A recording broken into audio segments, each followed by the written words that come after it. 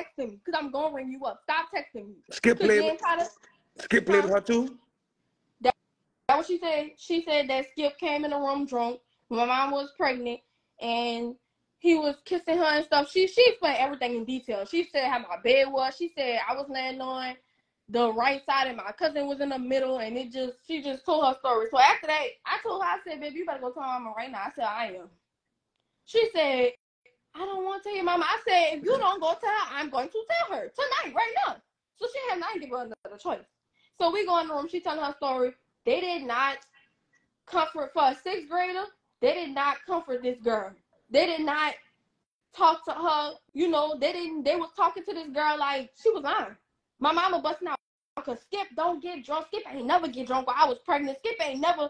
It's always what Skip ain't never do. Always. How you gonna say what this man never did? But she said that him and my mama got into an argument. He left, came back drunk, and did what he did. So my mama, she just went. They just was pressuring the girl, and so after that, she just bust out, and the girl went from tears and screaming because my mama had called Skip. Skip was laughing on the phone, like he was laughing, and he was like, "Girl, that girl, I don't know what that girl." Basically, the same thing he did to me. I don't know what that girl talking about. Da da da. And so she just was going out. She was like, "Skip, you did," like just crying, and this is the 6th grader we talking about, crying and screaming and so girl. Then after that, after they got off the phone, my mama pressured her and just was like. They was acting like they wasn't on the girl's side. And then next thing you know, she just said, I was lying. And so I just looking at her for a long time. I was so mad at that little girl. I ain't gonna lie. I was like, girl, what's wrong with you? Like, I'll be like, girl, you lied. Ask her. I'll be like, girl, you lied. You lied on this man. I don't want you around me. She called my auntie Bianca over there. And my auntie Bianca, she called my auntie Bianca over there. My auntie Bianca. What the girl name is on Instagram? Because they got people trying to get in here. I don't think she's trying to join. Her Instagram, Taylor Marie or something. Ain't nobody named Taylor trying to get on here. Yeah. All right. So, boom. I was mad. Like, I was beefing with Taylor and everything. I'm like, I don't want to talk to you. Like, what's wrong with y'all? Looking at Taylor like something was wrong with her. Because I really believed that she was lying. So, then after that, my auntie Bianca, she came over there. She called me in the room. She said, Keyiara, has he ever touched on you? Because, of course, she's going to ask the child that he in the house with. And I told him no, because he didn't. He wasn't touching me in the 6th grade, and I ain't lying on the man. I said, no, he never touched me. I said, I only told y'all because Taylor told me. I said, I don't know what you're talking about. I don't remember. I was asleep. I said, but he never touched me, and I told them and I told my auntie the truth. Right. If I didn't lie on the man, because I'm not gonna do that. He didn't touch on me. I don't care if he's my cousin or not. So then after that, it just was like a done case, and I was beefed out with her. I ain't gonna talk to her, and then it started happening to me. So so your biological daddy, what he said about you? Because your biological daddy wants you to take the lie detector, right? Yes. So that's another thing. My mom is out here saying I was Googling how to pass the test, right? Yeah, because I don't know. I'm just asking you. I don't know, but they're saying you failed it, and they're saying Skip passed it. Yeah, because I'm gonna bring it up. I'm gonna bring it all up. So, mama, remember I told you at the beginning of the story. She told me he was gonna take the test. Wait. She said, y'all went took it at? Where y'all went took it at? Y'all went to the police station? I took it. It was in St. Charles because it was a long ride. And I think it was. Y'all went to a polygraph. No, y'all should went to the police. But go ahead. Yeah, I don't know. I ain't too much into it. I know. I took it because my daddy wanted me to. So right. I wasn't at this point. Let me tell you why I had left the house. I wasn't at his test because I left the house because the next day I went to school. I came back. I started to feel like uncomfortable in the house. I started to feel like she wasn't on my side, so I just left. So I came in the house the next day. I went to school, came in the house. He opened the door for me, and it's the next day. Nigga, you already slept here. You opened the door for me, so I'm like, why this nigga open the door for me? My mama gone. I just told you this man molested me yesterday, and you leave me in the house with him today. Like, where? And that's why I say, like, where was your decency? If you believe your daughter, and I just lied, where was your decency? So then after that, I'm just looking like, I'm going off once again. My mama come home. I'm going off on the phone because I'm going off because I'm like, how this nigga gonna say that I did this and I did that? Keep in mind, let me tell you how he found out the videos was in my phone. I was sitting there, and I'm gonna say it. I'm sorry, y'all. I'm gonna tell details. I gotta tell details for you. I was in the bathroom taking a shit, and I was on the toilet, Cause I had a bathroom in my room. I'm on the toilet on my phone, strolling on my phone, da da da. He walks in my room, walks in my bathroom. Why you using the bathroom? Yes. Well, I'm sitting on the toilet, and I'm sitting on the toilet, and my door was right there. He walked in there, and I'm just sitting on my phone like this. He was like, "Let me see your phone." He took my phone. He goes, "Keep my, you trying to go through your stepchild phone to see, like, if they doing something sneaky?" First of all, as a man. Hold up. So he did that the day after you told your mama what happened? No, this how he had found out the videos was in my phone. Oh. This happened like 3 weeks prior. Oh, so okay. he said, "Now he asked my phone or whatever." He going through my phone. I'm just looking at him like you're crazy. I'm sitting on the toilet. You got my phone. So I'm just, and keep in mind, like I said, you're trying to go, first of all, if you're a stepdad, if you're trying to go through your stepdaughter's phone, have her mom present. Or ask the mother to go through her phone. Nigga, why was you going through my phone anyways? That's weird. And then you go through my phone, I'm sitting on the toilet. Like, what you doing? That goes to show you this nigga was doing, you're too comfortable. So then after that, he got the phone or whatever. He going through it. You don't even go through my messages. You don't even go through my Instagram. This nigga went straight to my hidden photos. First of all, you told my mama about the videos I had in my phone. The stuff that you told her about the videos, you would have had to watch the whole video to see.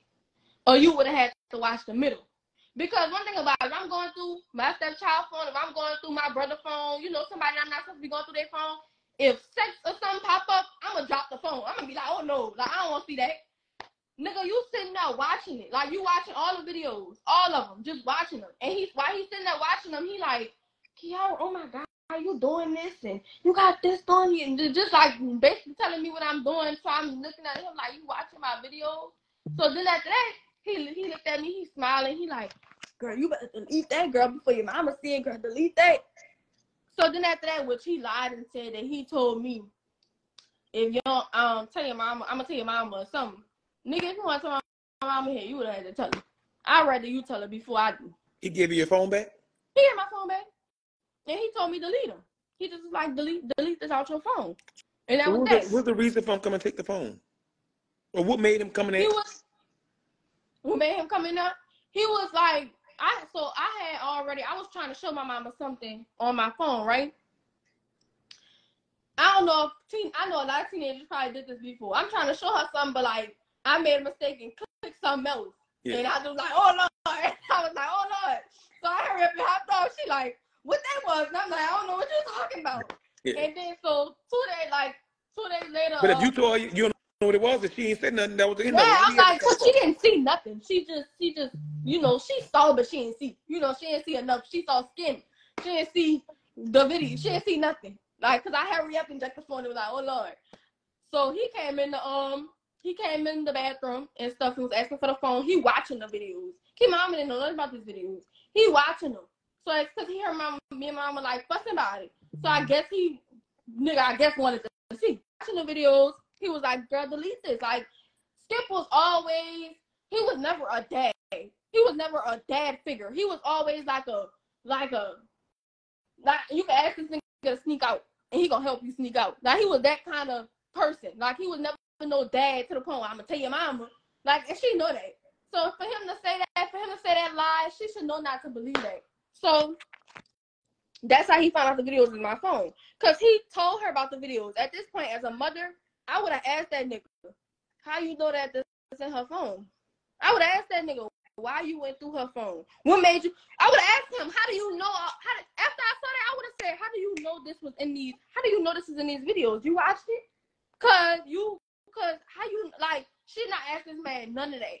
She didn't ask him none of it. So it's like you was never pressuring him ever. Like, you never pressured it. You made this man feel like he got it in the bag.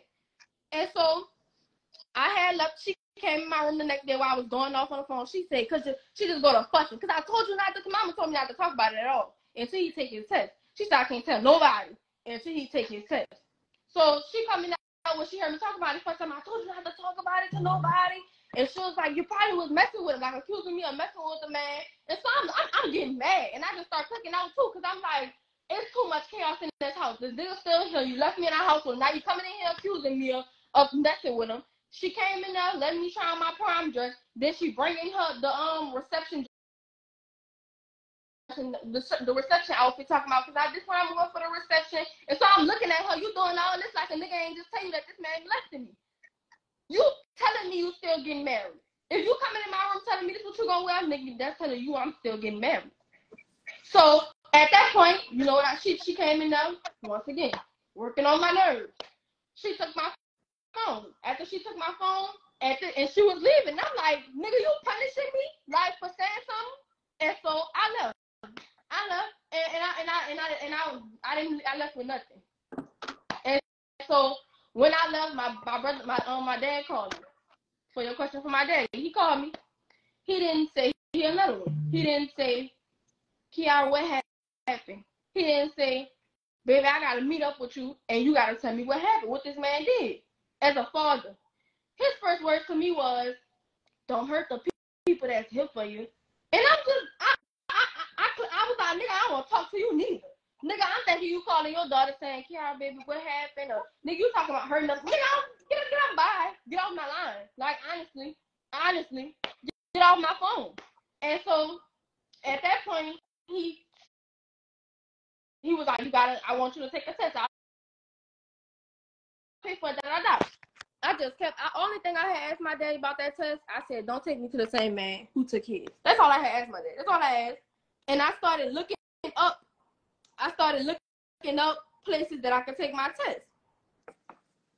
And I just was showing him, I'm like, okay, I could go here, I could go there. Like, just showing him, different places that I could go anywhere but there. That place 2 hours away. Right. He just kept saying, that's the only place that you could take it. I'm like, that's the only place I could take it. Nigga, what? I looked at him like he's stupid. Because I'm like, they got other people that do polygraphs. You ain't gonna tell me that this nigga is the person that this nigga went to is the only person that can take my polygraph. I ain't stupid. I ain't that stupid now. And so my daddy, he just kept saying, well, this the one, this the one that your mama said that he, and I'm just like, don't take me to the same. I'm like, are you dumb? Like, are you stupid? Like, you're going to take me to the same man that took his? Like, do you have any kind of common sense? And so he told me that that's just what we was taking. And so I'm already blue. I'm already mad. I was already just looking at life like it's over. Like, I already was like questioning God and everything. I'm like, this happened and you gonna let this man pass this test? And I'm just like, just was everywhere with the situation. And so when my daddy took me to that man, this is what messed me up all the way up. I walk in there, I go in there. This man, he talking about, he was like, oh well, wait, he loading. Oh, I gotta wait till he done loading. I don't want him to not hear me.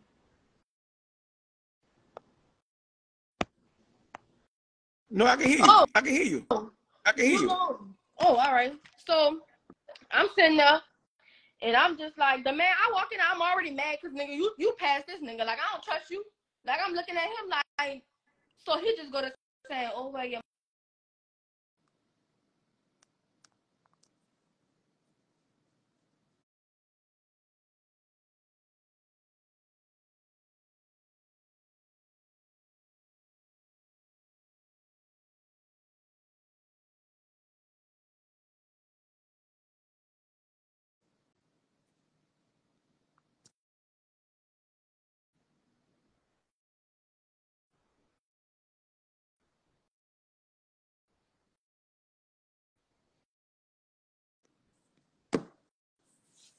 Somebody must have called her phone and dead. So I don't know. That's deep. Yeah, they called her. Everybody around her failed her. Now I understand why y'all was saying what y'all was saying. But it's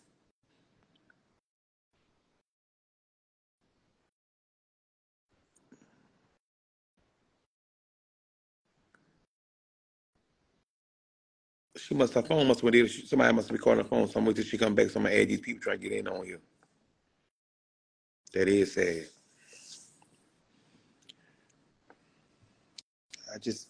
What's puzzling to me is that my child first of all, my daughter, come tell me that.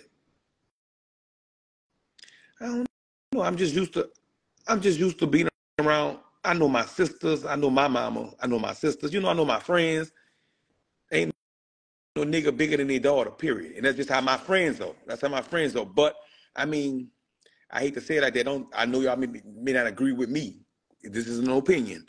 But some people love hard. And you love who you love. And she was like, she loved that nigga. She don't think that nigga did that. Maybe that's how she felt. I don't know. I don't know. Some people, I guess, give both parties the benefit of the doubt. Some people be like, no, fuck that, my daughter ain't lying. He got to get the fuck out of here. It is what it is. Fuck a lie detector, bitch, you will get killed. It's just different strokes for different folks. I don't know, and I can't speak for nobody else's situation. That's deep, though. That's big old deep. He should go come with to ask her something. He should go. Yeah, it's definitely a no. I agree. Somebody, your phone with Yeah. dead? So, Your phone with dead? yeah. So listen, man, ask you a question. So look, I'm just asking. I ain't gonna lie, you fucked me up. Now people keep sending me this shit. People keep hearing it, but I ain't gonna lie, you fucked me up with it because I know. Mark. I know them. I know them. I just I ain't gonna lie, you fucked me up. So the call that you had, Skip took it from you. So this is a situation that happened with the car. So me and my boyfriend had broke up, right? So I had to go stay with my auntie. So when I went, because me and him ain't having an appointment at the time, I was pregnant, big pregnant, 8 months. So I needed my job. I needed to get back and forth to work to the West Bank because I worked at the West Bank Mall. I was Ubering to work every day, and I couldn't do that. So then my mama, she told me, she said, Keyiara, she said, oh, you could buy, because I was already supposed to be getting that red band. That was supposed to be my graduation gift, but I said what I said. So she said, well, look, she said, you don't have to talk to Skip or nothing. She said, just pay me I think it was 4,500 or something. I know it was more than 4,000. I paid her like 4,000 and something dollars for that car. I gave her the 4,000 and something dollars for the car, right? The deal was for me to down payment, 4,000 and something dollars, and pay the $500 car note every month, right? That was the deal. I gave her $4,000. I took my car. I was going back and forth to work, and stuff like that, using the car to do what I gotta do for my child. So what happened? So wait, first they gave you the car, and then when they took the car back from you, you had to pay them to get the car back? No. They paid me. I had to pay them to get the car, period. Like, to have it. They didn't just but give they was it giving to it me. to you. They didn't give it to me. I bought it. Oh, wow. Yeah, so I bought the car for 4,000 and some dollars to, do what I gotta do. I had to get back and forth to work. So I spent that money and got that car. So this is what happened to the car. So you see this bed that I'm laying in? Right. I paid $1,000 for this bed, right? I had bought it from somebody. I told them, I had come on. I'm like, Ma, you're supposed to be moving our apartment soon. Not to mention, so this man went in my room, right? And now my mama didn't do it. He did it. He went in my room, threw away all my clothes, threw away all my shoes, got rid of me. And he sold the bed. He sold everything. The room was empty. It went from a whole room to everything in the trash. He didn't give me my clothes back, nothing. He just threw it all away. Got rid of me in there. So I asked her, I said, okay, that room empty, Ma. I said, can I have that bed dropped off by you? Because I don't got nowhere else to put it until I move. It was in boxes. So she like, yeah, put it in boxes, put it in the room, that's fine. So then my braces bill was in her name, right? Mm-hmm. So if I didn't pay it, it mess up her credit. So she asked me, she said, okay, I need you to pay the $500 to the braces people. So my credit don't mess up so I can get this house in Texas. So I told her, I said, Ma, keep out, my baby was coming. I need to buy stuff for my baby. I didn't have that much stuff for her. So I was like, Ma, I said, I can't give you $500 for the car note, another $500 for the braces bill, and have my stuff for my baby on time because she's going to be born in a couple weeks. My mom was like, I need you to do that. I need you to do that for me, da-da-da-da. So I'm just like, all right, Ma, I you. Like, you know, we got to figure something out. So she said, I'm going to just pay the car note and you pay the braces bill, which was the same amount, 500 and 500. So then. Well, what kind of job you had in Oakwood that you got that kind of money? No. I said, you balling. What's up? I was making, okay, so at first, let me just say this. I was making money at Dillard's. I was working in the shoe department. Okay. So I didn't have nothing to do, so I was going to work every day, even on my off days. I could make like $800 a week because I got paid every week. So if I went to work every day, I could make like $800 something. But the $4,000 some dollars I had gave her, I had got money back from a car wreck that I got into. Okay. So I gave her the $4,000 out of that and some of the money that I was working for. So at this point, like I said, I'm broke now. I'm making the money from my job. So yeah, so then I had, bought the bed with my work money, my $1,000, bought the bed. They dropped the bed off to my mama's house, right? So then she said, and keyiara, look. She said, I'm going to just set this bed up because people keep coming in my house and my house looking mess. She said, if you don't mind, I'm going to set this bed up so when people come in there, it don't look like a junk room. So I'm like, she was like, it's still your bed. Come get it whenever you please. Come get it, come get it whenever. I'm like, I know her mom is my house. I'm like, that's fine. I had moved to my apartment. The next day I called her. I said, Mom, I'm about to come get that bed because I'm moving to my apartment tomorrow. She said, oh, you can't get that bed. I'm thinking she playing. So I'm laughing.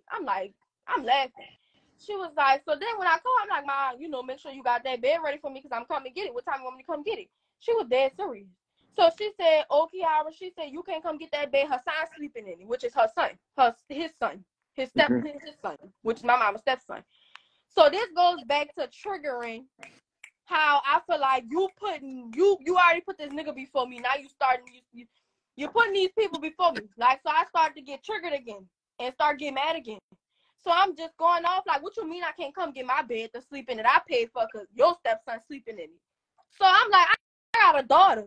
I said I have my boyfriend, like, we paid for this bed. This is my bed. I said, I ain't finna go sleep on the floor with my daughter because of you and your stepson. And I told her that. I said, Mom, where are we going to sleep? On the floor? I said, so we going to sleep on the floor? She said, oh, that don't got nothing to do with me and my household. So after she said that, I said, oh, really? And that was why I had told you that was another reason why I started keeping my baby from her, because you told me that don't got nothing to do with your household. But you want me to sleep on the carpet in here with my baby, and I paid $1,000 for something is mine. Right. You shouldn't say, her son go sleep on the reclining sofa, go sleep on your brother king size bed. Anyway, you'll rather, like, so I just left her alone. But so yeah, so he had like I said, he already got accused of molestation for my cousin. She said she was lying, we left it alone. It started happening to me. Next thing you know, a couple years ago, which is the lady TD, I don't know if y'all know her. So the girl Ariel, she had got on the last live and told something too. So this girl was walking from a Carver game. Keep in mind, he know this little girl. He coached this little girl for years, so he know her face. He didn't just not know who she was. This little girl walking from the Carver game, he was driving school buses. He pulled over his school bus and asked for the little girl number. So ask her, put my number in your phone. So the little girl was looking at him like, Skip, like what? So she called her mama. And she like, Skip just tried to talk to me. Skip just tried to mess with me. So her mama called my mama and said, like, why your husband trying to play with my daughter? And he know my daughter is 19 years old. So he just busting out and he like, you sure that was me? He not saying he didn't do it. He like, you sure that was me? And so that lady was going off. I realized that's somebody else's child. You can't get away with that. Them people don't play about their churn. Right. So that lady like, stop playing with me. Like, you tried to talk, my daughter not lying. You tried to talk to my daughter. He was lying for like a good 2 days. He finally admitted to trying to talk to the 19-year-old girl. He finally had admitted to it. Right then and there, you should have left him alone. Because you have a daughter, which is me, who was 3 years younger than this girl. So it's like, if my man tried to talk, if my daughter is freaking 15 and my man and me and my man in our 40s and 30s and he tried to talk to a 19-year-old girl, I'm gonna leave him alone. Cause baby, what is you trying to cheat with? You trying to cheat with children and you got me inside and I'm 40, we 30 some years old making 40. And now outfit for my daughter. Because you trying to talk to this little girl that you coached at the park, you gonna try to talk, you gonna try to mess with my daughter. You gotta go. And you know she started saying, he tried to cheat on me. Baby, that's not cheating. That's you calling it cheating. He didn't try to cheat on you. He tried to mess with a little girl. And ain't no way around that. And so that's a situation that happened. And now look, I used to, let me see that paragraph that little girl sent me. When I came out about this, it was more. I only came out about this when I tried to tell my mom at her house, she did not want to hear it. And I started crying and clicking out once again because she told me to my face I was lying. So my auntie Monique had said, "You really believe your daughter lying?" So she was like, "Yes." So then my auntie Monique said, "Skip or your daughter? Skip not here. You could have easily said, we're going to get to the bottom of this and I'm going to see." You could have easily said that. You know what mama said? My mama said, "I'm going to skip this out 100%. So you know what I did? I grabbed my baby. I told her, I said, "All right, now I see how you feel." That hurt my heart. Like, that hurt my heart. It did. And it put a drive in me, though, to go handle it. I said, "All right, I'm going to handle it. Like, nigga, I'm going to take care of it now." And so I took straight from my house. I went straight to the police station. I went to the one in Shelman first. They told me go to the east. I drove to the east. Went to the one in the east, sat in the police station east for 2 hours. They transferred me to the sex crimes unit. Now I'm calling them. And I said, okay, now I'm going to post it on Instagram. Posted on Instagram. Now it reached a lot of people. FBI contacted me because you have to realize I'm not the only one who saying he did this to them. Now this is why I'm embarrassed. A girl had texted me. I used to go to school with this girl. Me and her was like, we was cool. We was real good, friends at the time.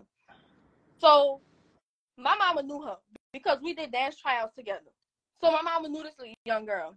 So she went to my mama bunk, and she had called me when I came out of a situation. She said, "I'm gonna tell you what happened to me." She said, "But I'm gonna tell you why I did not tell you at first." And she said, "I really thought," she said, first I thought Skip was your real daddy." She said, "I didn't want to come out and say your daddy did this to me, and then me and you get into it, and you saying I'm lying on your mama and your daddy." So that's why she said she never came out about it. This is what this young girl texted me. I'm gonna read it for y'all. I ain't gonna show her number. She said, "I didn't mean to call it yet." She said, "I used to go to their bar on Sunday